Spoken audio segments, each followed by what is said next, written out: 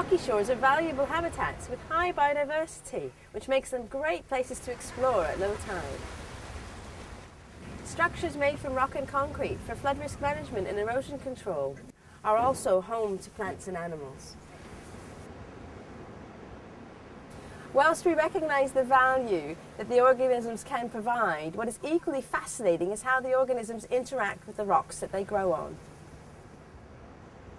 As geomorphologists, we're interested in landscapes and how these change through time through processes such as weathering and erosion. And in rocky shore environments such as this, you've got particular influence of the tides coming in and out, you've got the salts in the seawater and in the air, and these factors can break down rocks relatively quickly. What makes rocky shores even more interesting to geomorphologists are all the different types of organisms that grow here, all the plants, all the animals, all the microorganisms. Some organisms accelerate the breakdown of rock. This includes things like limpets that we can see in this rock pool. And they're effectively scraping off layers of rock as they're feeding.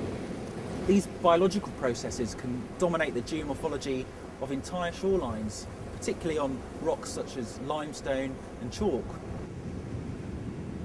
Compared to what we know about the organisms themselves, how the plants and animals interact with each other, and how they act to break down the rock, causing weathering and erosion, much less is known about how the plants and animals may actually protect the rocks that they live on. This has been the focus of our research at the universities of Exeter, Oxford and Plymouth, funded by the Esmée Fairbairn Foundation. By looking at the surface of colonised materials, we found that seaweed acts very much like a thermal blanket. So it keeps the surface cool and stops it from drying out completely in the sun. And for structures like this, that could be really important when it comes to limiting the deterioration of the material through the action of salts. Barnacles have a similar role by trapping water on the surface of materials, and that water can evaporate when it's heated by the sun at low tide, and that can reduce the extent of thermal cycling within the material itself. Our research suggests that if you can conserve and even encourage organisms to grow on the structures that we build, then as well as enhancing biodiversity, you might get some additional benefits in response, like protection of the structure itself.